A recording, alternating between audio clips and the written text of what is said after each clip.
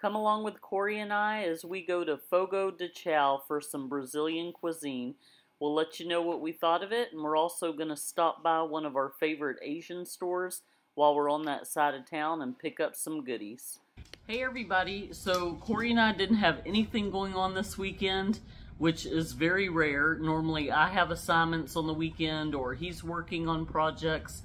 We are not going to go camping for a couple of months in the months of like July and August when Texas is at its hottest. So I asked Corey what did he want to do, and he said he wanted to go to Fogo de Chao. It's a Brazilian restaurant in the Woodlands. So he's been before, I've never been. They serve you all the meat that you can eat, and it's like one set price, or you can order off the menu. I think there's like 10 different meats to choose from. That Fogo de Chao also has like a big salad buffet. So it's not just meat. And while we're on that side of town, we'll probably go ahead and go to one of our favorite Asian markets because we need to get some more of those green onion pancakes. Fogo de Chao is centered on the Woodlands waterway in the Woodlands, Texas. It's a very charming little place, and it was very impressive inside. I was very excited because not only did we get to participate in the standard all-you-can-eat experience, but they also had a leftover brunch buffet sitting out that we were able to participate in at no additional fees. They had things like a waffle station, an omelet station. It was really nice.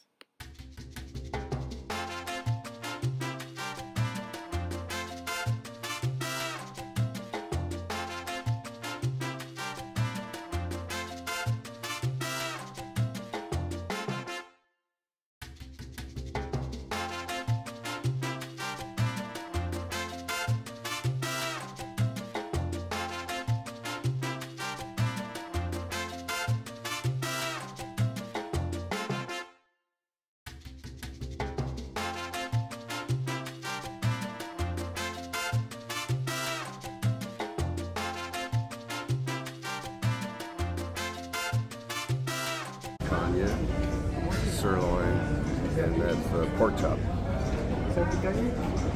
Mashed potatoes, yuca, plantains. Yuca. Plantains. Plantains. Yum. It's good. Trying to pace myself. Yeah, no I just got some roasted peppers, olives, caprese, some cheeses, the biggest lima beans I've ever seen. Or what do you call those, butter beans? And roasted garlic. What did you get? Black beans, little salad, watermelon with feta and jalapeno, roasted peppers, and asparagus, and some cheese and meat. I didn't even see the asparagus. The best part are the Brazilian bites. We get these in the frozen food section. They're like half the size. I can't wait to try this. No, that's good. Thank you. I'll take it. Thank you. Hold on. Sometimes you get stuck on the bottom. Because you melt all the cheese and you do hard. Oh, okay. So this is Parmesan pork? Parmesan pork. Thank you. Perfect. A little more season. Oh, thank you. What do you think, babe? It's delicious. I love the pork. This is the pork Parmesan. I haven't tried it yet. The other pork was insanely delicious. Do you remember what that was? It was just a pork chop, you said. Okay, this is good. The banana is the best banana I've ever had. Plantains, I think is what they're called. Reminds me of Pollo Tropical and chimichurris in our neck of the woods. But it's just so light and pillowy and fluffy. And I know this place is about the meat, but I love these Brazilian bites with cheese. They're so light and fluffy. And I'm going to try not to get full on these.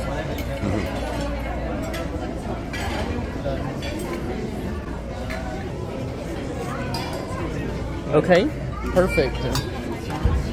Do I just grab it? Thank you. Thank you very much. Thank you.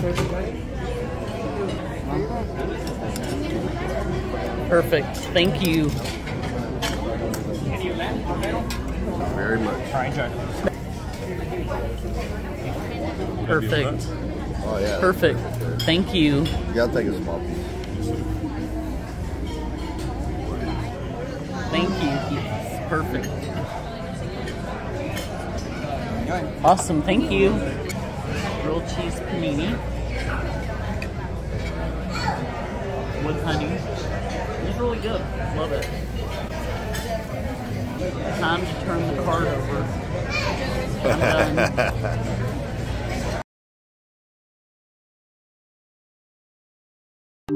Even though we were fairly stocked up on our things from our recent Asian market haul, we decided to just pick up a few things while we were on that side of town anyway. We always make sure to hit up the clearance aisle first, and we found some good deals there.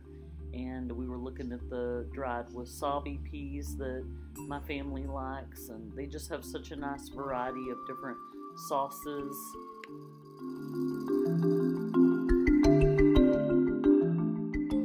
And now we're on the hunt for our kimchi pancakes and our favorite green onion Vietnamese pancakes, as well as the sesame pancakes, which weren't at this location, unfortunately. They had a nice variety of mochi and boba, and my favorite, hot chews. Okay, babe, what was your experience at Fogo de Chao? It was good. It's been years since I've been to one, and as good as I remembered. You know, I don't think the price is all that bad, but I thought it was pretty darn good, and it's a nice day out today. It's gonna get really warm, but at least we got out early. That's true. That was my first time to go to a Fogo de Chao. It was good, but if you've got any kind of sensory issues like I do, it's very overwhelming. If you can think of a drive-by buffet, they're coming at you from 100 different directions. In fact, if you see the video, if it looks like I'm looking all over the place, they're literally coming from everywhere offering you food. And I'm not a huge meat eater, so hello. And anyway, but it was good. One thing that I really like is that they cater to the specific cut of meat that you like. Corey likes everything kind of rare, medium rare. I like things well done. I like them crispy. And they were very accommodating. If they asked me if I wanted to cut a meat and I said, can you crisp it up, they would go do it and come right back. So it was nice. I think dessert should have been included. I kind of like my sweets, and for the price, it was like about $55 a person.